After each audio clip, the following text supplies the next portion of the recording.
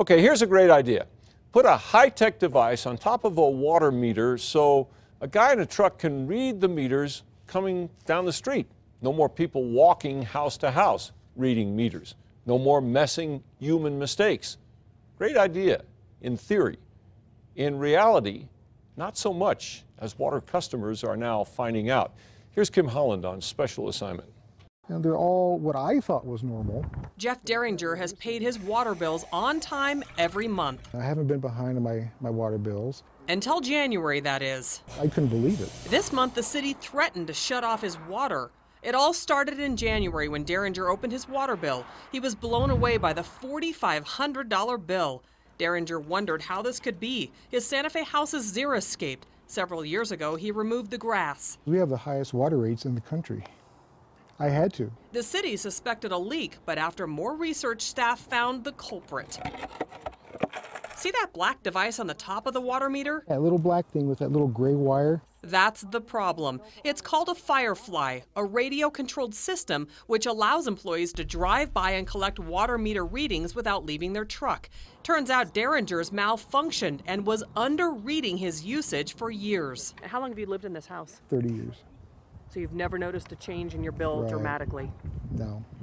No. You can see on Derringer's bills, many months were well over $100. And it wasn't like we were getting like $30 a month water bills. We're getting what I thought was regular water bills. After a nearly 2-month fight with the water department, Derringer said his $4,500 bill dropped to about $1,200. He finally paid the bill last week, the day before he said the city was to shut off his water.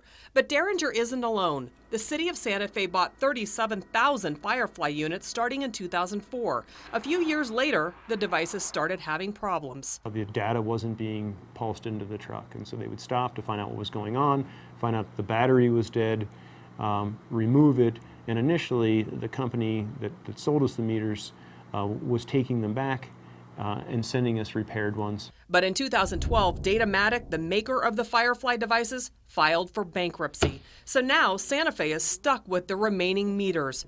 20,000 customers still have them, and plenty of them are failing. We're seeing between 20 and 50 fail a week, and again, it's the battery. The problems are mostly associated with battery failures, but there are a few other Fireflies that are misreading the water meters, creating shocking bills like Derringer's. Why aren't they fixing them? Why aren't they pulling them out? Why aren't they getting meter readers to fix them or get another company? Why can't the city of Santa Fe send out meter readers again and get back on the old system? Like we talked about, because of attrition, we've let some people go. The city might not have the staff to read all the meters, but it is currently looking to buy another brand of remote readers. It plans to ask City Hall for the money this fall.